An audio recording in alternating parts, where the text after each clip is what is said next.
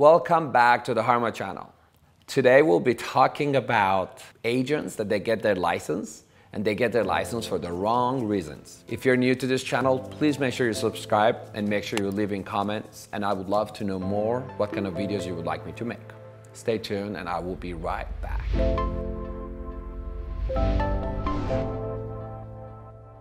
So let's talk about, I love homes, so I just got my license. I believe that is one of the most nonsense reasons to get your license.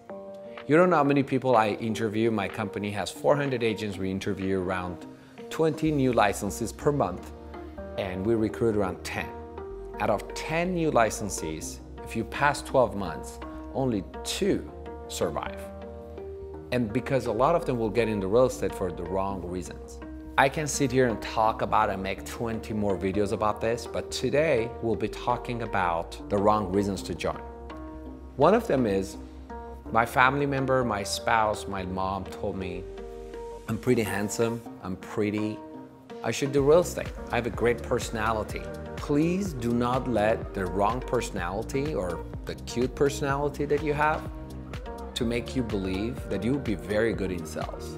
Two different things. You cannot provide good service if you're not driven, if you don't have the skill set, or you do not like to be rejected. Real estate is full of rejection. You have to be available and yet be okay to be rejected at all times. Every day you're unemployed. Every morning you wake up, you don't have a job. Although you might have a transaction, you don't have a job.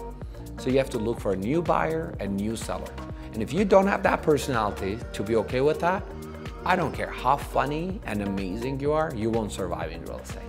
And another one that I heard recently, I love decorating. I love homes. I miss open houses. But COVID has really demonstrated that you don't need open houses to sell homes. I don't love homes. If I love the homes that I sold, most probably I have sold 2 properties in my entire career. I personally have sold over 1,400. Do you think I love every single homes?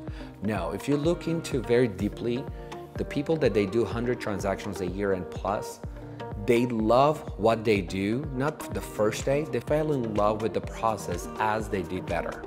They're competitive, they like to become number one, they're result oriented, they love to help people to get to their goals, not to their personal goals, and they don't let their emotion control the process. So if you think you love homes so you should do real estate, it is unlikely you will survive. So make sure you hold those people accountable that they tell you get into real estate, because if and when you don't do well, you want to call those people back and ask for another job.